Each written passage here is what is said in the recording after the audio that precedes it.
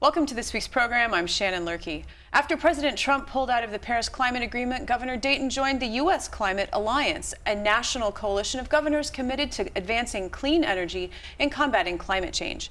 Joining me in the studio to talk about the governor's decision and what it means for Minnesota is the Commissioner of the Pollution Control Agency, John Linc Stine. Welcome. Thank you.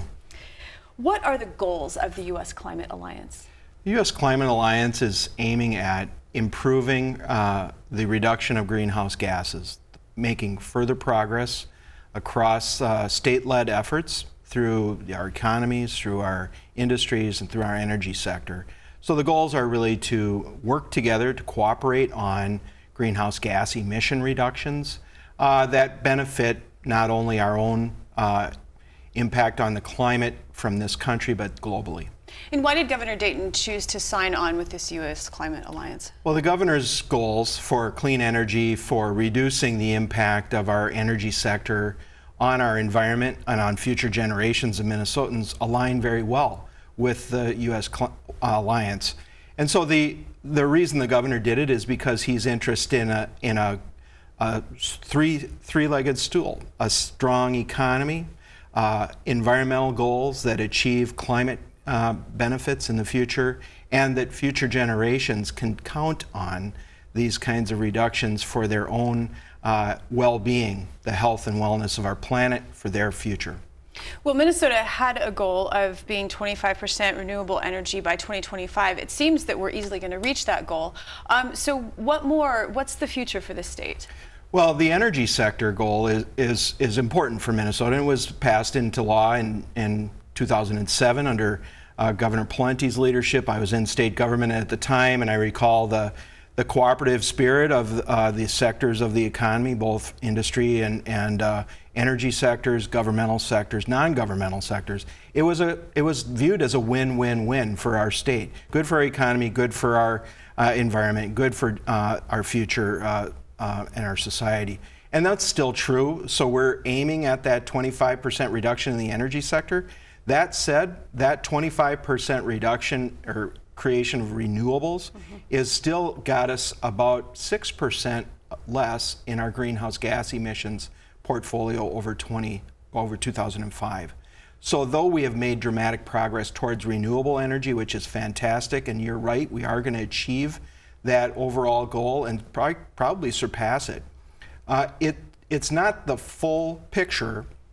So you're talking about the greenhouse gas emissions, cutting those, emissions, and right. We're behind schedule on that, I believe. We're behind on that, and we really have a goal of reducing that by 25% or returning to 2005 levels by 2050, and we're not close to meeting that goal. We're on a trajectory that won't meet that. Our power sector, thanks to our industries, our power generating sectors, both Xcel Energy, Minnesota Power, others are doing very well at achieving those renewable goals, which has reduced the carbon emissions from our power generating sector by 23% since 2005. So we're making dramatic progress on that sector, but there are other sectors that contribute to our greenhouse gases. And so the governor's decision is really not just limited to energy and energy, but for its own sake, but also all the other sources of carbon emissions in our state.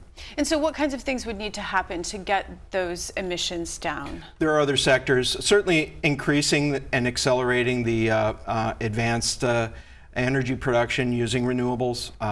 Energy conservation is another great way to by reducing demand, shrinking the need for energy.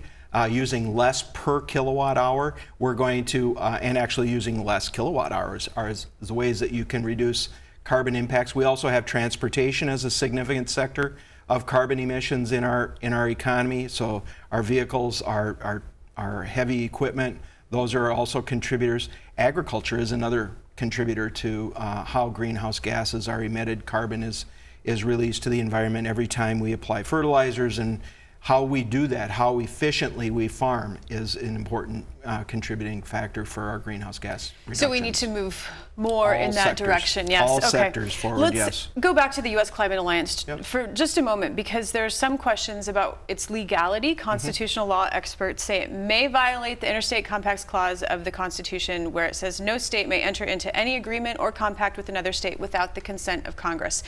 Is that of any concern?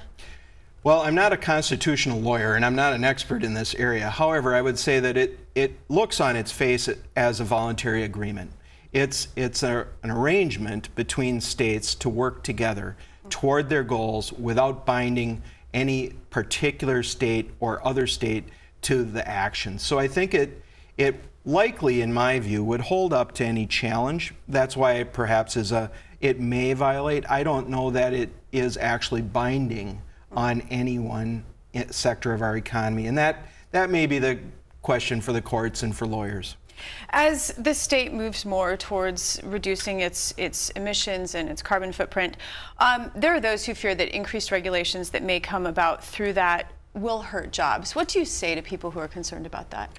Well, we did a report a few years ago across state government. The Minnesota Environmental Quality Board looked at this question in 2014, released a report called Climate Solutions and Economic Opportunities, and found that through the transition of cleaner energy production and the transition to a cleaner energy economy, we actually grew that sector of our economy by 35,000 jobs.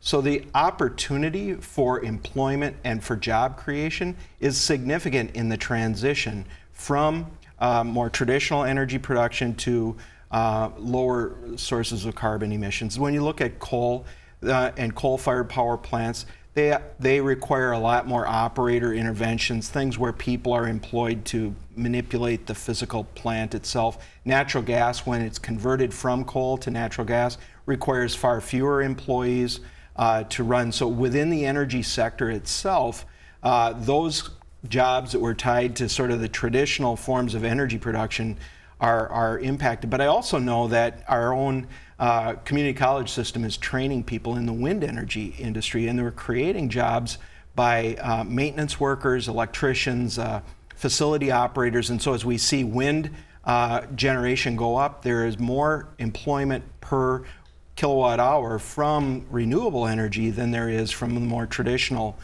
carbon heavy sources of energy production. So it can be a win-win, and I think the governor is sensitive to that. Our administration has been looking to make a rational transition from the traditional sources of energy production to the future, and those renewable energy jobs, whether they be in solar panel installation, are good paying jobs, solid. When I was in Albert Lea with the lieutenant governor a couple of months ago, we interviewed a number of students, and they come out of that 2-year program with $60,000 to $80,000 a year job offers on the table, where they can live in greater Minnesota, they can contribute to their way of life and to their communities. Commissioner Stine, I want to thank you so much for your time today. You're welcome. Thanks for inviting me.